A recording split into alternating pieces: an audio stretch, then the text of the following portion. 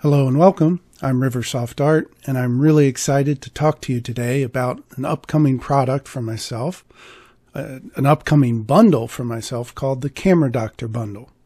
The Camera Doctor Bundle is a suite of over 20 different scripts for creating, accessing, and using cameras in Daz Studio and making that easier and quicker.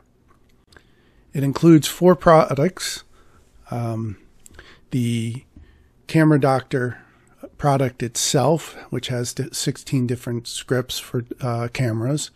There's Camera Cutaway, which is an Iray Only product for using Iray Section Planes to help either reduce the rendering time of your Iray scenes or for helping you look into inside of different objects and render inside of different objects.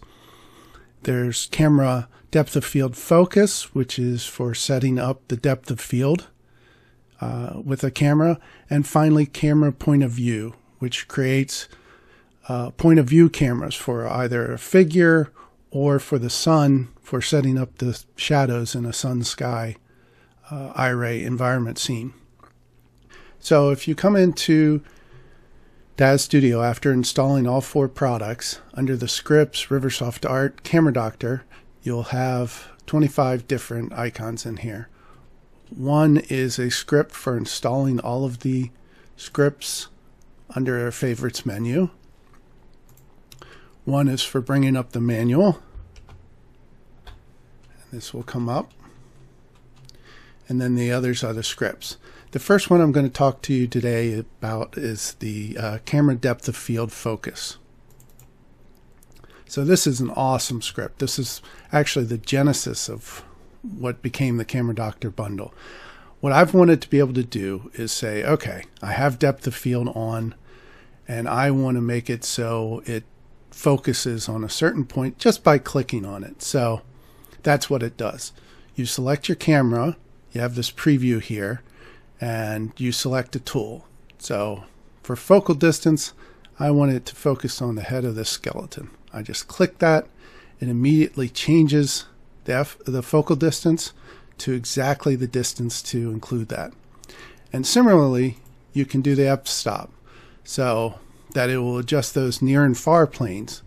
I want them to include this skeleton's skull. So by clicking that, it automatically adjusted them so that they include the planes include those. And that's how easy it is to use.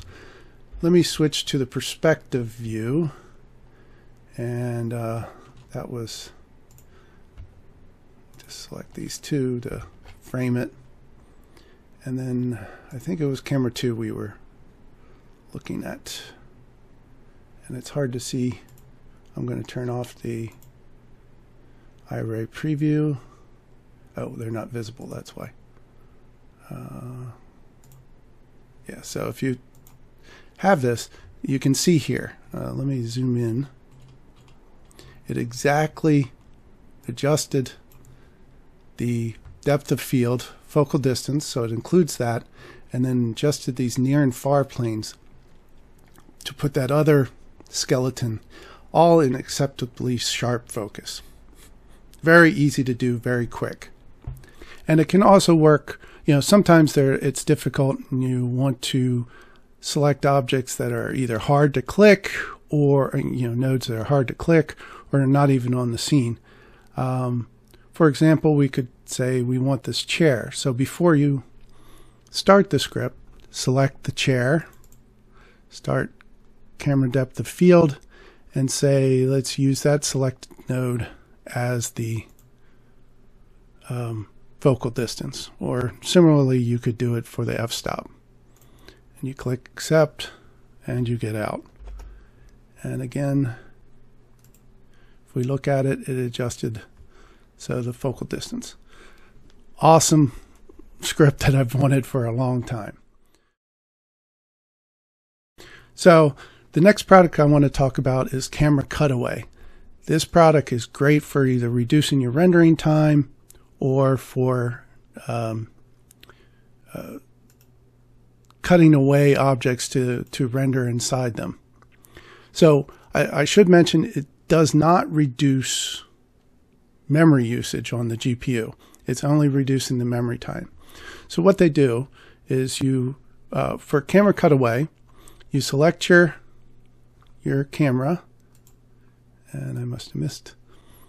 You select your camera view, and now this is a dense scene. This is forest, got lots of polygons. And if you start camera cutaway, what it does is it creates cutaway planes just outside the view of the camera. So there's a left one, there's one right here, there's the right one right here, and then there's one at the top and the bottom. And if you select them, this drastically, Iray just basically throws away the view of all of the polygons outside the scene in the direction of those camera cutaways. If we go to another view like the perspective, and that was camera 12, and if we look at, just select camera 12, so here's, you can see what it's doing.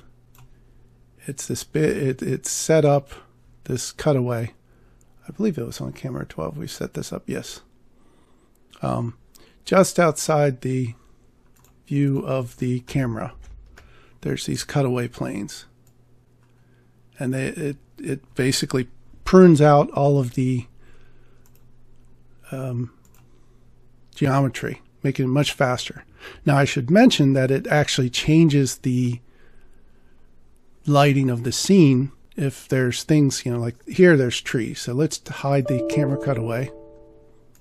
And you'll notice some shadows from the trees that are off camera are showing up. So camera cutaway does affect that. Oops, I should have selected it.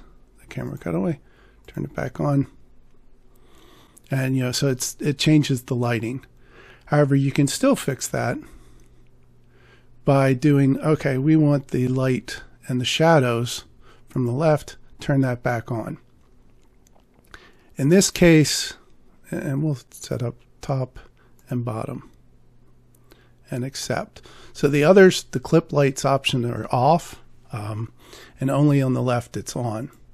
Because if you turn that clip lights option, it restores your lighting and the shadows, but you lose all that optimization of the rendering. But by toggling it based upon which ones you need, you can get back the lighting of the scene and still get some optimization. And what's cool about these cutaway planes is they are parented to the camera. So you get this optimization no matter how the camera moves. It will be cutting these things and you're not changing your scene. So you could actually use this to optimize animations without having to hide or show objects or anything else. Other scripts in there. So there's the hide all. So if you attach it to different cameras, these are kind of like a global slice through your scene. So if we create one on this one and accept it, each of them are going to be slicing up the scene, and it can look wrong for one of the scenes. So I think it's 12. It's not showing up in this. What you want to do is hide all the ones that you've made and only turn on the one that you want to look at. So in this case, we only want to look at the camera 12. Another thing is that if you're using this and you go and you change your render settings, your aspect ratio. So let's change it so we want more of a portrait style. Actually, let's change it to like an ultra wide. Where's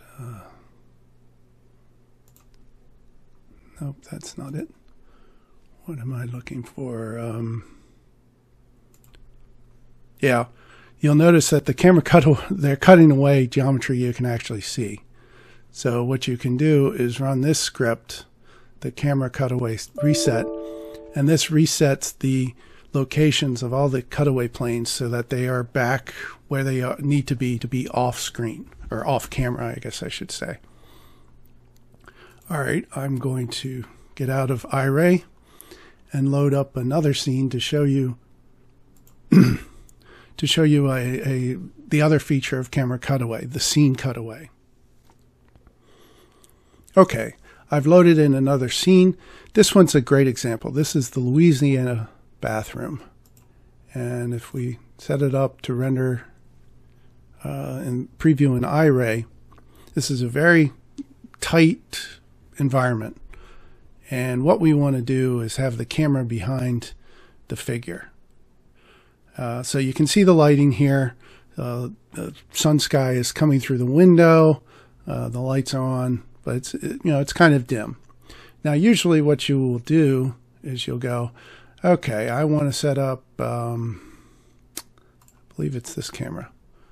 I want to look through that back wall. Let me hide the wall. Did I select the wrong wall? Oh, I think I have it off. Yeah. Let me hide the wall. And a couple of problems. One, we have this mirror, and it's showing that there, if I go back out to here, that there's nothing there behind the scene. This was camera, this one. Yeah.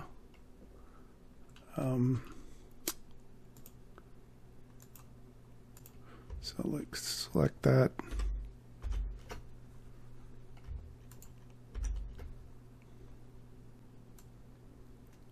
Yeah. So but it's drastically changing the lighting because the light's coming in through that missing wall. If we go back to that original view, now instead of dim, it's really bright. That's one of the that's the other problem. So the reflections in the mirror, and also the change in the actual lighting of the scene. So let's turn that back on.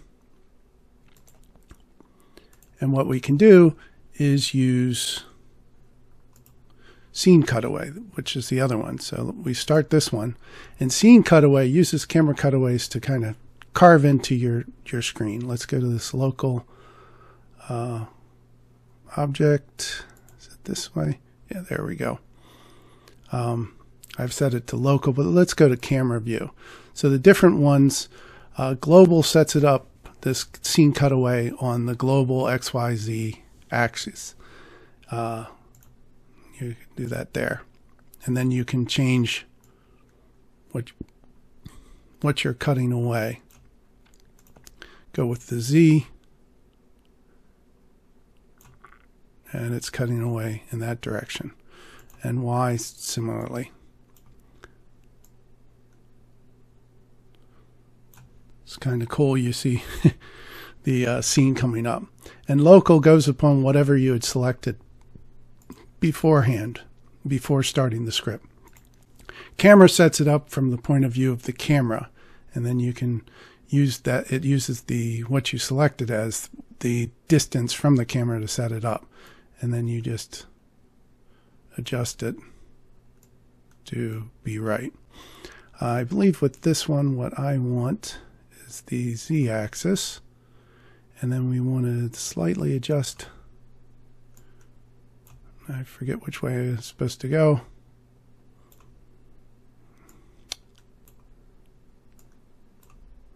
I want to get rid of that other wall that's there. There we go. And you could adjust it. But what's interesting is the light didn't change. We don't have that missing back wall, so it's not bright. And even though Iray Section Planes, if you look at it coming from like the figure's direction out to the camera, it would be a blank, empty scene. In reflections, it shows up that what's the geometry that's there, even though it's been cut off. So by doing this, we've set it up so we could get into that tight space and render it with the lighting we desired without any problems. Okay, so that's the Iray Cutaway, the camera Cutaway product. The next product I want to talk about, and I'll go to this one since it's a great scene for it, is camera point of view. So camera point of view is fantastic for just setting up point of view cameras.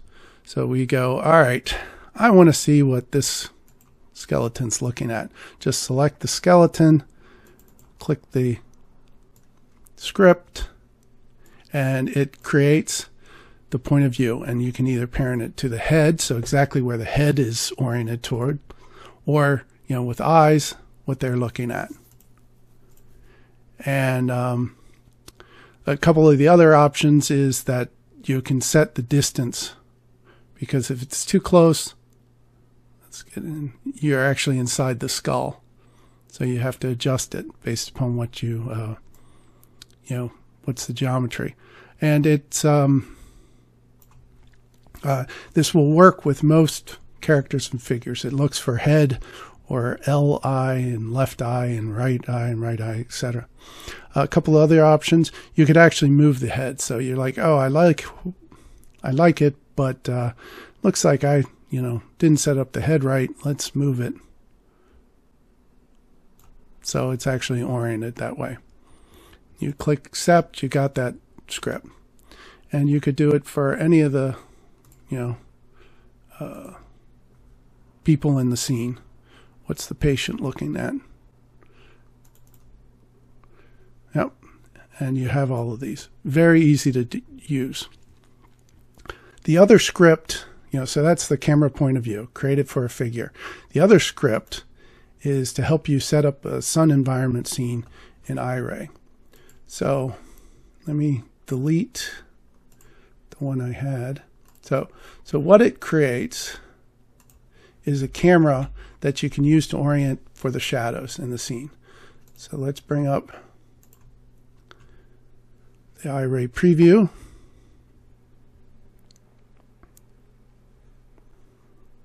And we've got this scene. And all you have to do is double click this and it will create it at a certain height above your selected object. So before we start it, let's select the Louisiana bathroom and select that and go with that.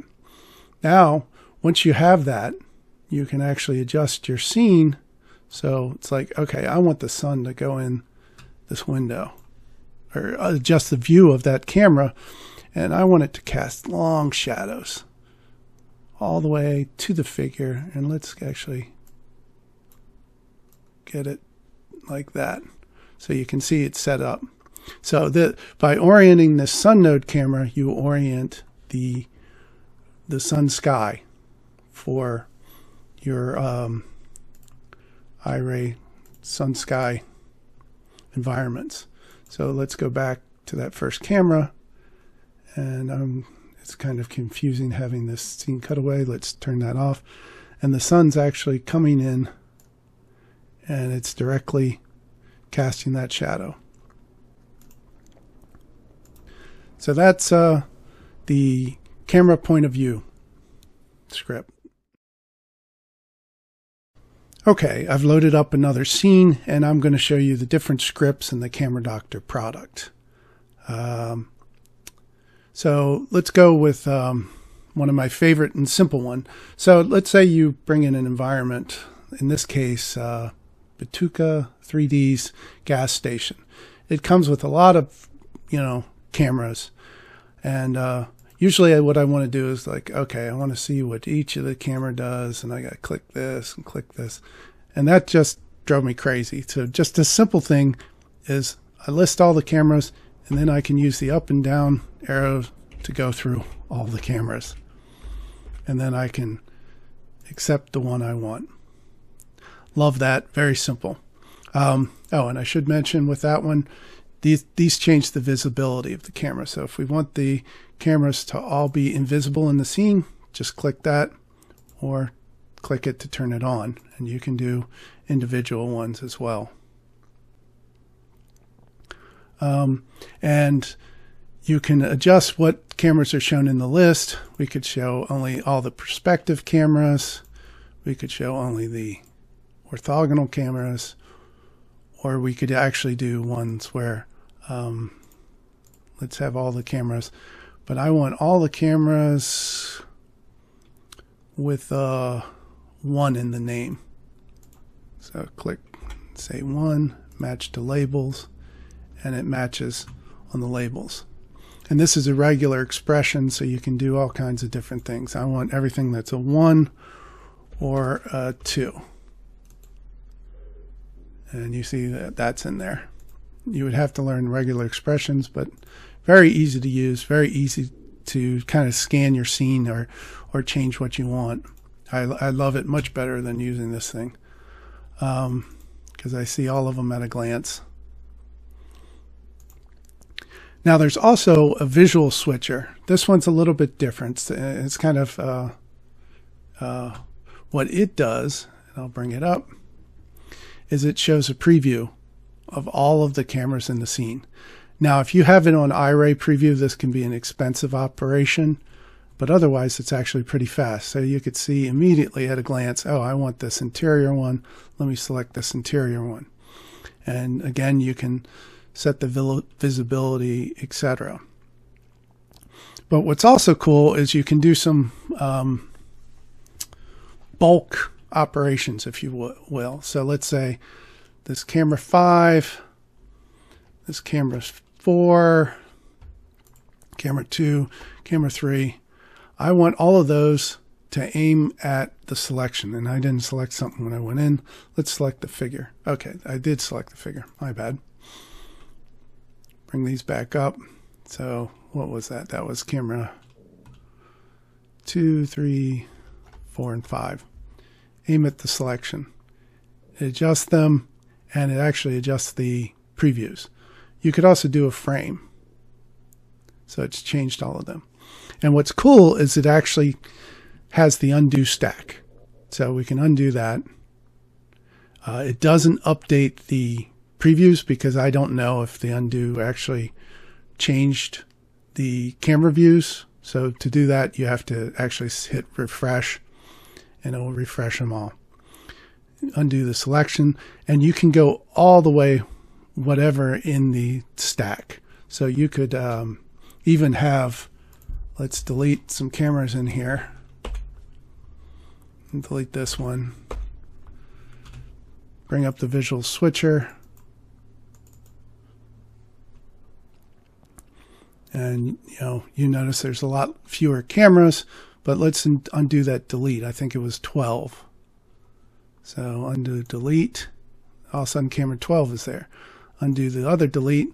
All those other cameras come back, or redo, and it will update the scene. And this could be for anything you have applied to the figure. So let's close this. Let's select the figure, and I'll just do the perspective view, and let's apply a different pose.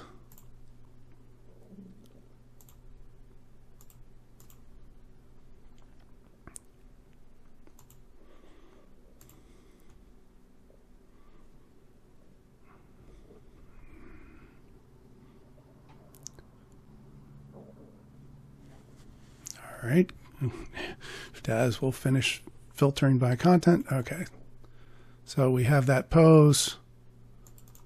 We have a couple poses. So then we have the camera switcher, and we want to see what that does in the scenes. So this one, and let's change this one so it's frames the selection. Oh, that's going to be something that it undoes. But if you had these two, undo frame selection, undo the different poses, we can refresh and show what's happening with both of those. So it works with anywhere on the stack. I wouldn't recommend going past, loading the scene or anything, but works for that. Okay, other scripts. There's also a bunch of scripts for helping you either with posing or expressions or whatever.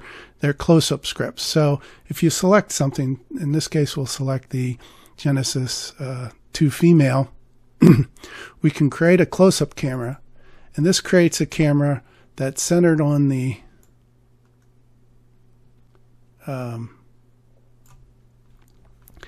camera's the selected figure's origin, and then you can rotate it around and whatever.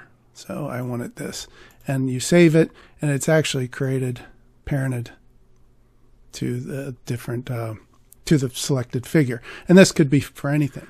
Similarly, there are shortcuts. So if we want to show the head, we just select the thing, double click, and it brings up a camera oriented on the head. And you can set it up. So this one's great for like expressions. Oops, I think I went too close. Let's change that. And you accept. And that camera is there. And by default, it's hidden, so it's not cluttering your scene in the viewport.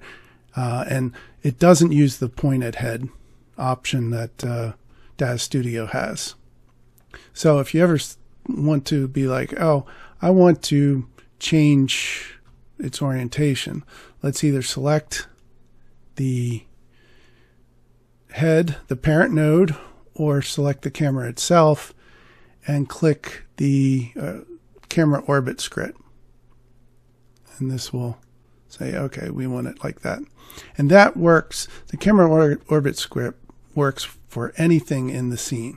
Any camera that has a parent. So we could take this camera and let's select that. And where's the cameras? They're far away. Select this. Select the camera, and let's parent it to that.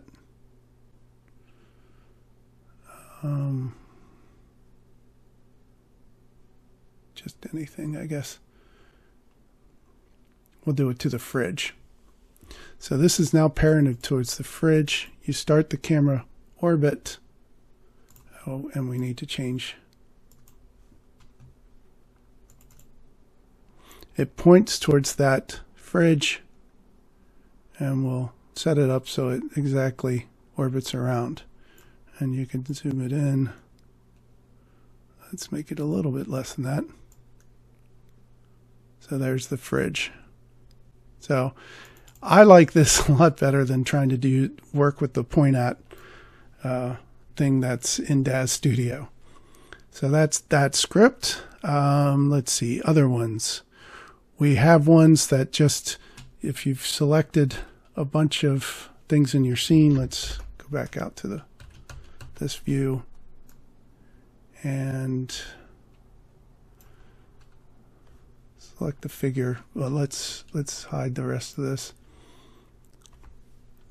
You could select a bunch of cameras. You could select the figure, and frame selection or aim at selection will change all of those so they go to that selection. So they point at exactly at that. And similarly, the frame will change all of those so it frames everything but the cameras in your selection. So this could be multiple selections. So let's select the car as well. So it's got the car and the figure, or the aim at. So let's move it to the side, aim at. You can hide all the cameras in your scene. It tells you how many cameras were done. If you have cameras selected, it only uses the selected cameras. You notice 4 of them are changed. If you don't have any cameras in your selection, it does all the cameras in the scene. And similarly, the show. We've done the close-ups. You can make your cameras non-selectable. So basically it unchecks this, so you know if they are visible in the scene, you can't click anywhere in the viewport to select them, and similarly that. The last one's something I like as a posing person. So let's say we have the figure, and a lot of times what I want to do is look at the different orthogonal views, and let's just move the orthogonal views so they're oriented differently. You have all these different orthogonal views. It's a great way of looking at something when you're trying to pose it. So you just select what you want to frame, you click this one, and it changes all the orthogonal views so it's perfectly framed, and then you can be like, oh yeah, I need to fix that, etc. And I believe that's everything. So that's the entire Camera Doctor bundle. I hope you're as excited about it as I am. I think it's awesome. Basically everything I've wanted to do with cameras, I think in scripts, I have. Famous last words. But you do a lot of different things with the Camera Doctor bundle. I hope you will love it as much as I will. Please ask questions in the forums. Thank you, and have a great day.